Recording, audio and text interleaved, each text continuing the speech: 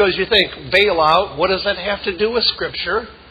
What does that have to do with my life? I'm not being bailed out. I get my pension check, or I get my Social Security, or I have worked hard and I don't need a bailout. So what about somebody that may need a bailout? But what this economy has done, it's affected everybody because it involves a person's livelihood. And when we think about when our livelihood gets in the forefront, then all of a sudden our amount of concern rises. Let me give you a physical example of that.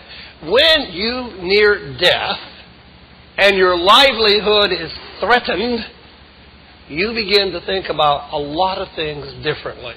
And you begin to think, well, if I'd have known this, I'd have done this had I known that. And you also begin to realize what's really important. It begins to change. You say, well, look, I can't take this $1 billion with me to the grave. I can't do this, I can't do that, I'm not going to see these people anymore. And all of a sudden, you want to see them, you want to spend time with them. So it gives us a kind of a reality check. And it helps you to recognize the reason for and how we live, how we conduct our lives. And so presently, the obsessive thoughts of people are focused around and centered around the economy. The dollars and cents that they have or they don't have, or the threat towards their economy for the future, because we're looking at an incredible national debt. And we're looking at borrowing money that we don't have by printing more money. We'll just print more. And I think all of us tend to think that, wow, if I could solve my problems that easily. It's kind of like the lady said when she was called into question by her bank, and she told that she had overdrawn her bank account. She says, I can't have overdrawn my bank account because I still have checks in my checkbook. And you feel, well, as long as you got checks in your checkbook, you can write checks. Well, we have to realize that our society is a little bit like that. But the great reality is that without God, we are all bankrupt. And that isn't where mankind is thinking right now. But it's amazing how when the dollar is called into question, all of a sudden our concern rises. And we're trying to, how do we fix this problem? When we talk about being bankrupt when it comes to God, then we don't seem to think that way. But I would hope that we could see that God is certainly capable, and He has helped mankind and can help mankind to gain a correct focus.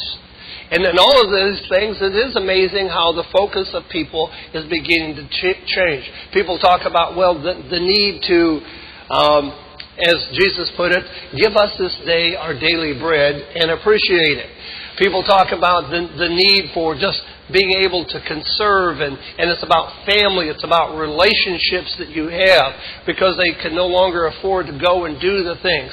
I hear people that you never dream of hearing them talk about how wonderful it would be to have work, who hated work before, but now said, if I could work, I would find so much enjoyment. They're stuck at home now with no place to go, and after a while, even the video games get tiring, and they aren't able to go and do what they want. So it changes that way.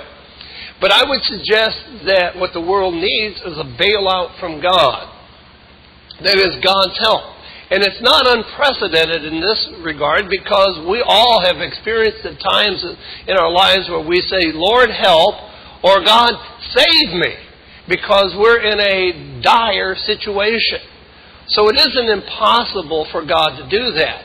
In fact, I think that we can see that God has done that on a large-scale basis. God bailed out this world when it was so bad, according to Scripture, with the flood. Now, not many people, while the rest of the world was in liquidation, Noah stayed afloat. While the rest of the world, he and his family. So God bailed them out. We see that God bailed out Israel out of Egypt, out of slavery, out of bondage. They didn't have a penny to their name. And yet God bailed them out of that situation. So I think that individually we can see how God has bailed out prophets. He's bailed out people from the situations in which they're in. God spared Elijah.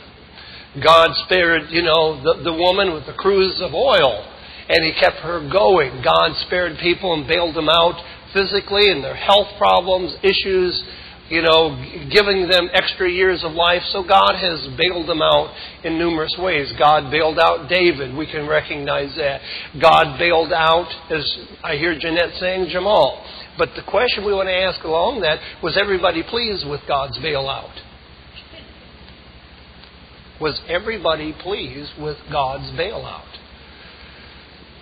I would suggest that no, not everybody is pleased with God's bailout.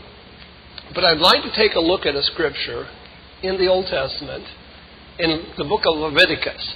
Leviticus chapter 25, because Leviticus chapter 25 is about the year of the Jubilee. Now, I think most of you are familiar with the Jubilee year.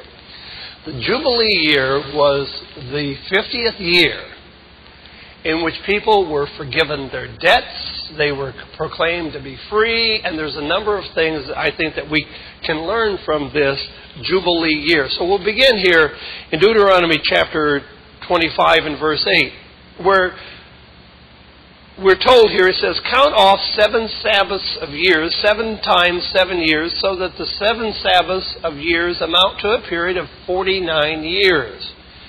Then have the trumpet sounded everywhere on the 10th day of the 7th month. On the day of atonement, sound the trumpet throughout your land. Consecrate the 50th year and proclaim liberty throughout all the land to all of its inhabitants. It shall be a jubilee for you. Each of you is to return to his family property, and each to his own clan. The 50th year shall be a jubilee for you. Do not sow, do not reap what grows of itself, or harvest the untended vines. For it is a jubilee, and it is holy to you. Eat only what is taken directly from the fields. And in this year, verse 13 of the Jubilee, everyone is to return to his own property. Now, what I think that we're going to see here are some very, very interesting things in which God deals with property, finances, family, and situations that you get yourself in. For Israel, He gave them some guidelines, some directives, some laws on how things ought to be done. But what we want to pick up from this are some concepts that He is teaching us here. One is that we've already read in verses 8 and 9 is atonement. Now, what does atonement mean? Atonement, we think about atonement, we're thinking about a redemption, we're thinking about a rescuing, we think about relieving, a reconciling reality that we've talked about at one. Bringing people back into the fold, as it were. And that's exactly what the Jubilee year did.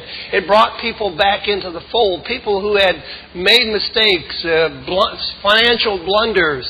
And they could get back what God had given to them. The thing about ancient Israel, God gave them all the land. God told them what to do. He gave them all the land, and then they divided it up. They didn't pay a penny for it. God gave it.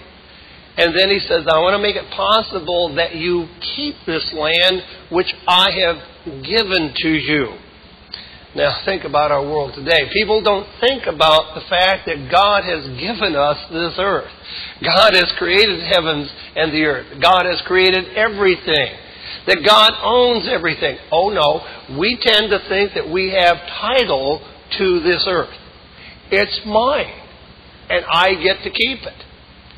Because what? I've worked, or I have connived, or I have outfigured everybody else, and therefore it is mine, mine, mine.